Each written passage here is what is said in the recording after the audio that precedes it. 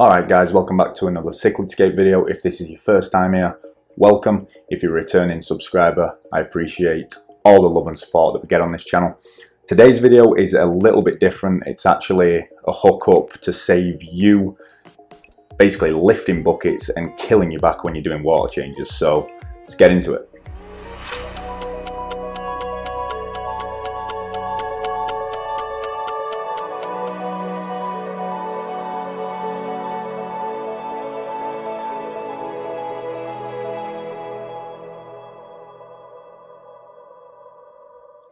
Alright guys, so as some of you may know, my wife and I just recently moved into a 2-bedroom apartment while we're waiting for our new house to be built, and this little pump and hookup here has saved my back a lot of trouble, as at this time I'm only having to use buckets sparingly when I do gravel vacs, and I'm using this little system to do water changes on these 4 tanks and the 1 10-gallon aquascape that I've got.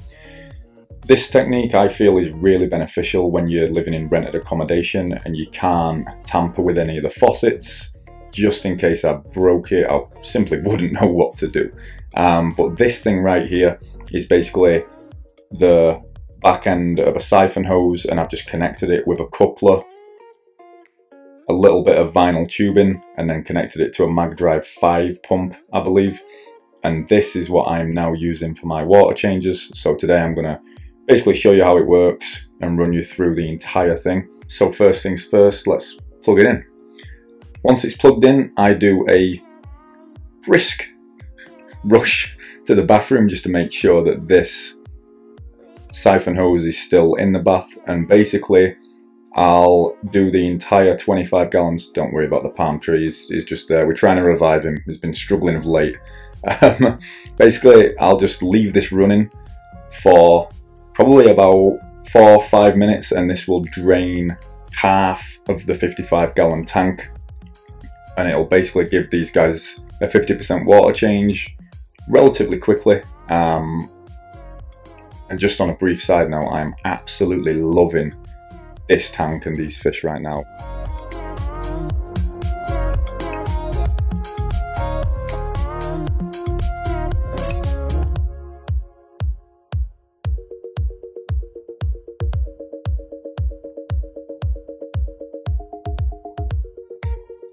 Three, 4 minutes later, tank's pretty much drained to where I need it to go to.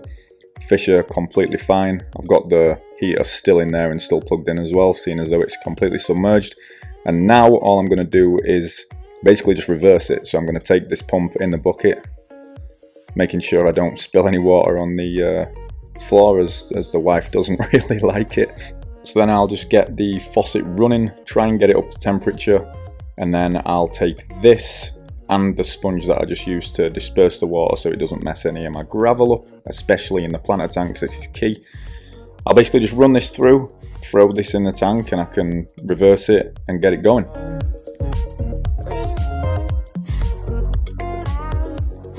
Before starting up the pump, I always get my dechlorinator in. I've got different teaspoon measurements. This one treats a 40-gallon, this one treats a 20-gallon, so I pretty much just use both, take a little bit off the 20-gallon, throw that in there, and now we're good to go. So let's get rolling, get the pump on.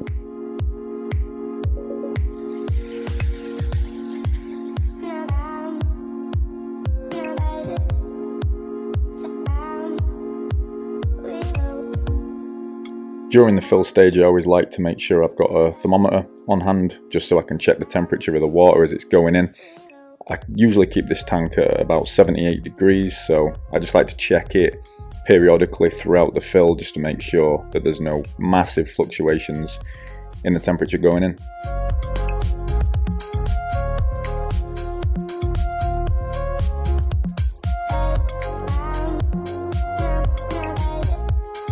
During this time I always like to have a little play with my good mate Bubba, who, as you can see, is very interactive and will actually bite my finger because he thinks it's food.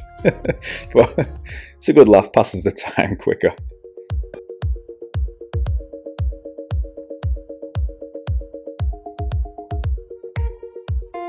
Alright guys, so there you have it. A nice little simple tip for you guys that live in apartments and don't want to be carrying buckets everywhere.